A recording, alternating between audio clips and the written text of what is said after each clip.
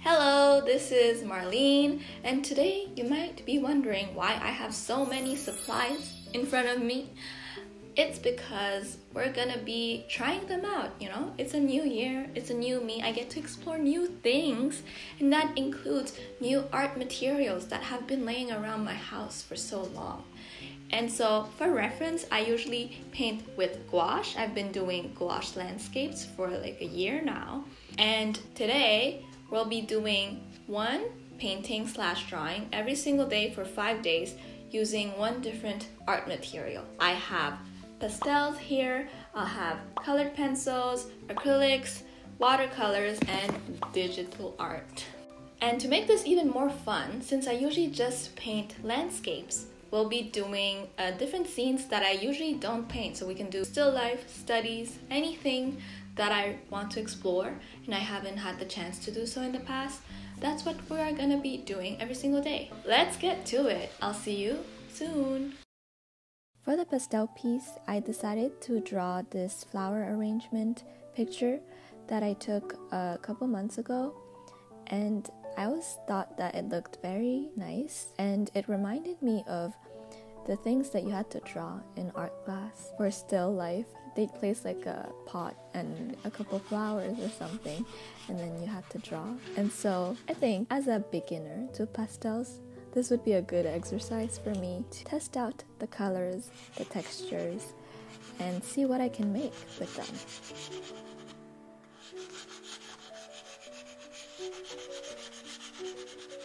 One of the things that was difficult for me when creating this piece was trying to get all the details in, especially when it's a still life, and I couldn't quite do that with the edges of the pastels. I didn't know how to, and so I had to go along and figure things out and kind of focus more on creating the right shapes and getting the right colors, shadows to reflect the flowers or the object, rather than focus on all the details. My favorite part about using these pastels is being able to blend them with my finger and create this soft effect, and I had so much fun creating contrasting the hard edges of the pastels with the softness when they're blended, and I think that's what actually drew me into buying this set of pastels, is seeing all these drawings with these kind of textures, and I also wanted to try these out.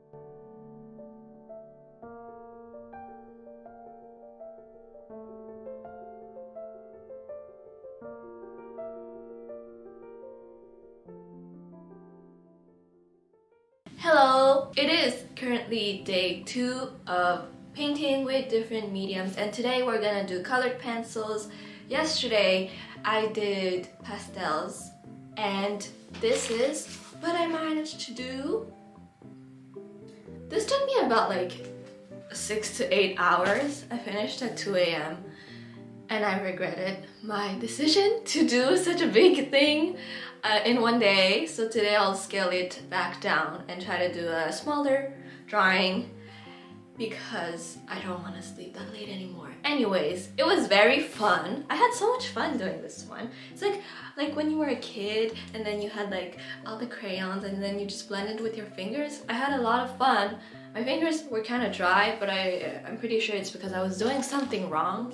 One of the things about pastels is that I usually paint with gouache. So I mix the colors in the pans, but for pastels, you mix the colors on the paper. So you never know, like when you're laying down the colors, you don't know if you're laying down the right thing, and you just hope that you're mixing the right thing together on the paper. But that was definitely very fun, and I enjoyed drawing with the pastels, and I'll probably pick them up in the future. Anyways, today we're doing colored pencils. It's been a while since I've drawn with colored pencils. I've done them like years ago. I did like colored portraits and stuff like that, but I haven't touched them. So today that's what we're gonna do. I'm gonna do a recreation of the Ophelia painting in colored pencil. So we're just gonna do a study, and also it'll be fun. Okay, so let's get started. I actually love doing studies, so I was quite happy with being able to like sneak this one into the video. I should do it more often. I don't get to do it usually, but I love being able to study the work of a painter that I admire, because it's one thing to look at the painting and you see it and you're in awe, but it's another thing to try to recreate it and try to get into the artist's mind and see how they layered the colors, how they created the composition, and what makes their final painting so good. And so by trying to recreate it yourself, you kind of get a little bit of their wisdom, and you get to incorporate that into your future work as well. So I highly recommend you trying this out if you have any paintings that you really like. My favorite part about using colored pencils is probably the way you're able to layer so much and all the layers still peek through. So you can always see kind of all the colors that you used, and at the end you can choose to seal it in if you want to. So you can create that smooth effect that I used for the face, for example, or you can decide to just leave the layer as is, and then all the colors kind of peek out, and that's what I did for the background.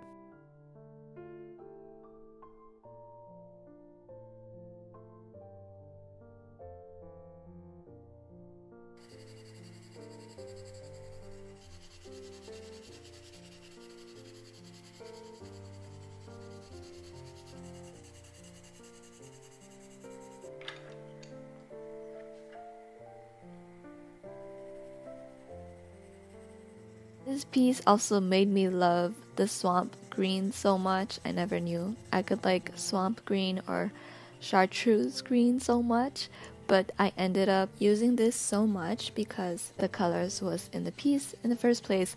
But I even decided to use like a neon chartreuse green in the end to do the borders, and it kind of made everything pop. And I love especially how the teal also pops in this piece.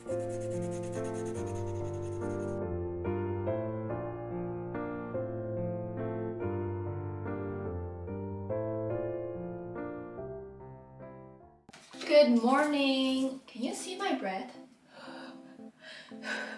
You can see my breath! It's so cold here! Yesterday, it didn't work out. I said I would do a smaller drawing. It is smaller, but it took also the same amount of time.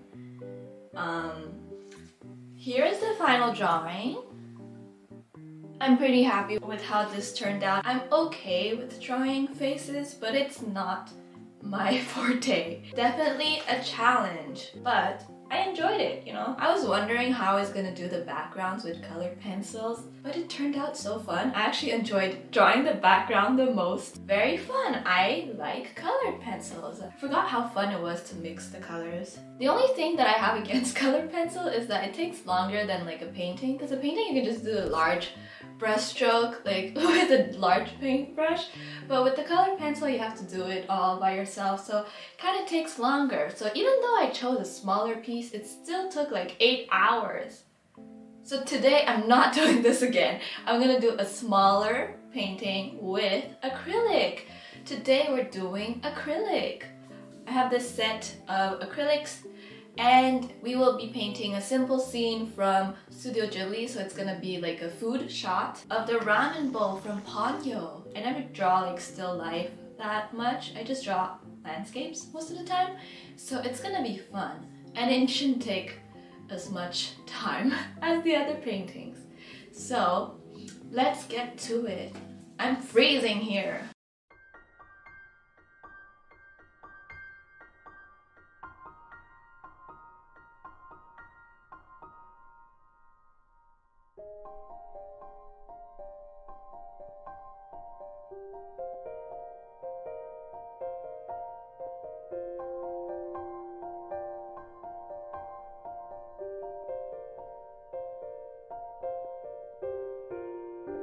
This piece was actually more difficult for me than I thought, because everything is so clean that if you make errors, so if your line work is not clean, then it's very apparent and there isn't a lot of room for mistakes. And so with acrylics, I had to layer on the color multiple times so that it would be opaque and clean, so that required that at each layer the line work was clean, and I definitely need more practice in that aspect. But I had a lot of fun creating the food in this and adding the steam in the end and creating this kind of translucent effect. It was definitely very satisfying to look at, and it also made me hungry while painting.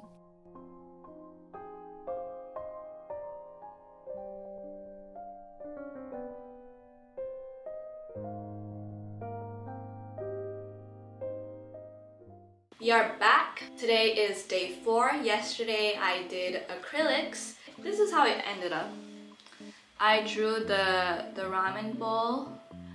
I think the thing that was the most complicated for this media is how fast it dries. It dries so fast, and I had difficulty like being precise with the paintbrush, especially when you have to do like line art kind of here. You need like precise shapes.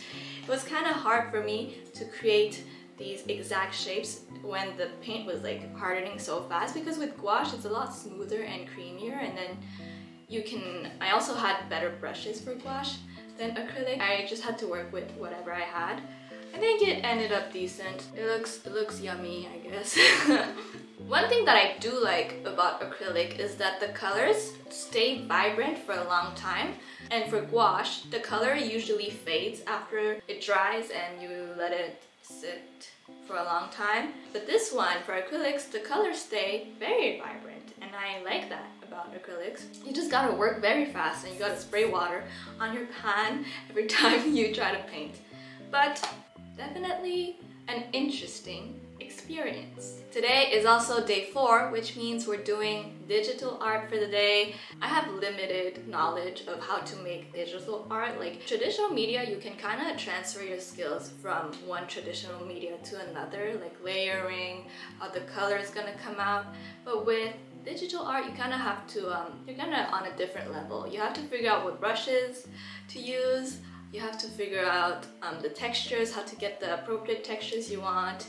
And it's gonna be another interesting experience. I'm gonna watch some tutorials on how to layer, how to do compositions, and how to color. We're gonna see how that turns out. For my digital piece, I took this reference photo from Pinterest, mostly for the composition rather than the colors, because the colors didn't end up as I wanted, so I just went off with my own color combos at the end. But I took the reference to find where the shadows and the light was and try to replicate this with my own color combo. So I do think that references are very useful in that aspect if you need help for composition or just to see how lighting works, and then you can try to mimic this in the color combos that you would like. You can see that I'm iterating through multiple compositions when I'm doing this piece, and it's mostly because I didn't plan correctly ahead, which I should have. But digital art is very forgiving in the sense that you have the undo and you can layer as much as you want. So I took advantage of that and just tried different compositions that I normally wouldn't do with traditional media, because you can't just layer a bunch of things on paper and you can't undo. So it was very freeing to just try out a lot of composition and see what works and what didn't work.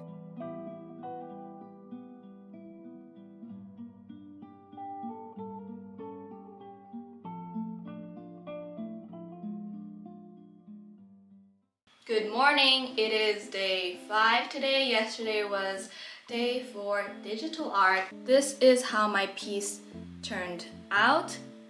It was pretty difficult, I'm not gonna lie. I was kind of lost. My layering is so wrong. I don't think people should be looking at how I layer. I was doing some messed up things. I had a lot of times where I had a certain composition in my mind and I would try it out, and then it wouldn't look good, so I would erase and then I would go over it and then try another composition. The thing that made me struggle the most was figuring out what brushes to use, what colors to use, how to get the right saturation, and also having a good composition. But this is just a general skill you can have in any art form as well. I didn't have to clean up after anything, so that was fun. I took 6 hours maybe. I don't think it should take this long, but also be aware that I was figuring things out along the way. So it was quite fun. I might do this again in the future. Today also is day 5, so it is the last day, and I'm wearing something themed because we're doing watercolors. I actually painted with watercolors a long time ago, and I did a lot of paintings. I actually started painting with watercolors, but I stopped for a while because I used gouache instead. And so we will see today if my skills for watercolors are still here. I have this paint palette that I used to use, and yeah, let's get started. For my watercolor piece, I decided to draw a flower bouquet, which was very nostalgic for me because I actually started watercolor doing these kinds of pieces, and so it was fun to revisit it for this one and see what has changed. I love using watercolors to paint flowers because I feel like the texture that watercolor has on the paper reflects the petals so well, like it looks so delicate, and the different kinds of gradients and washes that I can create with watercolors are just so pretty when I do them on flowers.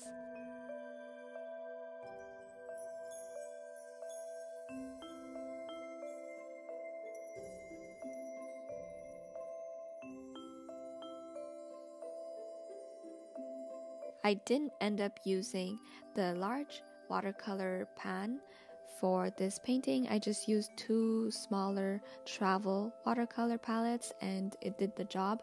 I think the pigments of these were so good, so that's why I just stuck to these palettes.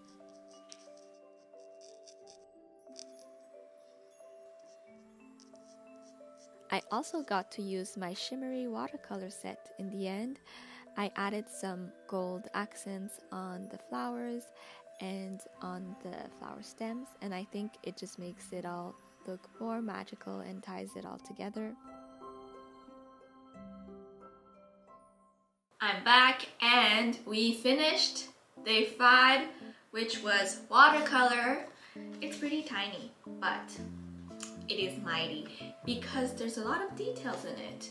And technically this took me more than a day because the first day I couldn't get my idea right. I had to restart a lot, and you know, watercolor is not very forgiving, so I just had to start a new painting when I screwed up my first one. But we managed to do this one in the end. It took me like 1.5 days. I really like how this turned out.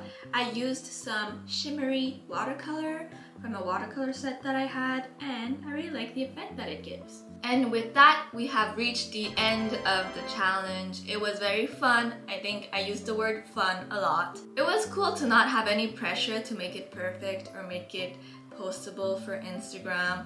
I just had to make something. That was the only goal I had. And so that was very refreshing for 2022. Hope to take some of that energy and challenge it into my future work. Quite a good start for 2022. Let me know what are some media you would like to try out. If there's anything that you would like to experiment with this year. So thank you for making it till the end of the video. I hope you enjoyed, and I'll see you very soon. Bye!